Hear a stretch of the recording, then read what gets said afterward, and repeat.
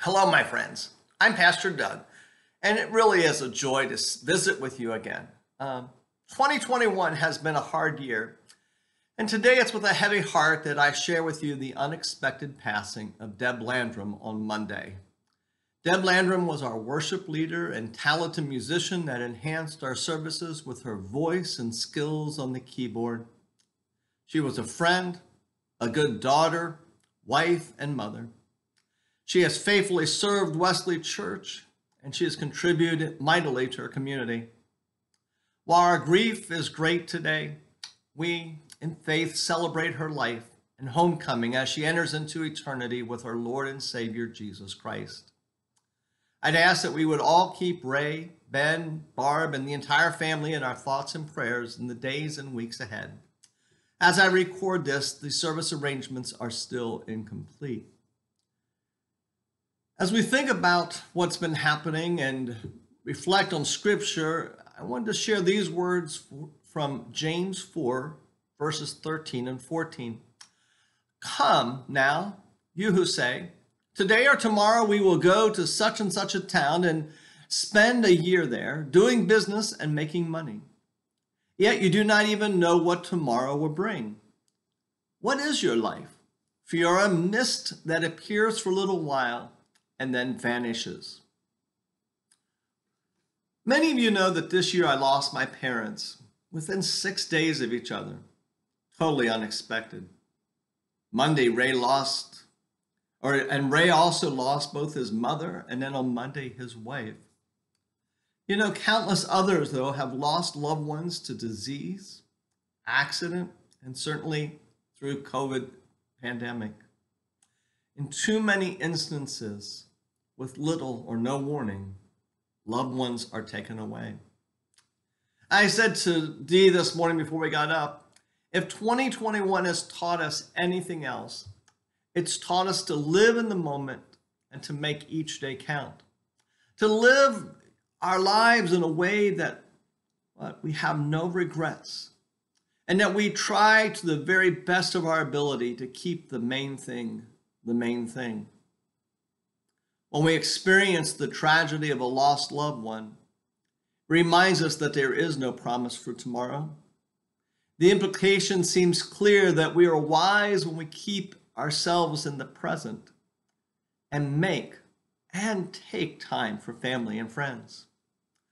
And then I read a devotion yesterday in Daily Guidepost, and the writer talked about her loss of a friend, coming to grips with her death, and yet it was the final words that she shared that really troubled me.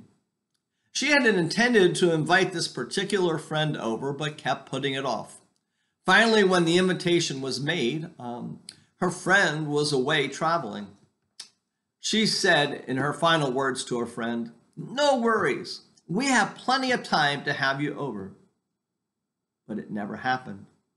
The realization hit hard that she did not have plenty of time to show her and her family hospitality. I think today I just want to remind us, I want to join my voice with that devotional writer. We all need to be intentional in doing the important things in life. It means taking time to tell your spouse and children how much you love them. It means making time to go to a ball game with friends or neighbors. It means welcoming the interruption when someone calls us or invites us to have coffee with them. It means taking time to go out of town for weddings, graduations, reunions, and other special events. My friends, with a grief-stricken heart, please hear me. It means more than ever to realize how brief life really is and taking the time to nurture relationships, to be present with others, and to shower others with your love. Join me in committing anew to live in the moment, to make each day count, and to do what needs done today. Because as our grief reminds us, there is no promise of tomorrow. Amen. Several announcements about Wesley Church and some things that are coming up. Because of extenuating circumstances, Sunday service will be held in the sanctuary. We will live stream our service each week, and we just thank you for your understanding and cooperation as we needed to make this change. Mom to Moms is beginning, or will be resuming their in-person gatherings on August 11th at the picnic area above our parking lot, and they will gather at 6:30. Everyone is encouraged to bring a side dish or dessert to share, and all moms with children of any age are invited to a time of fellowship. Moms may choose to attend with or without their children. There will be plenty of activities for the kids as well. And our men's breakfast is getting ready to resume. It's a wonderful time of fellowship for the men of our community, and it's held on the last Tuesday of each month at 9 o'clock. Their next breakfast is August 31st. The menu may change a little each month, but traditional fare like eggs, bacon, sausage, pancakes, etc. Are typically offered. Donations are appreciated, but not required. Well, let's close this time with a word of prayer. Let us pray.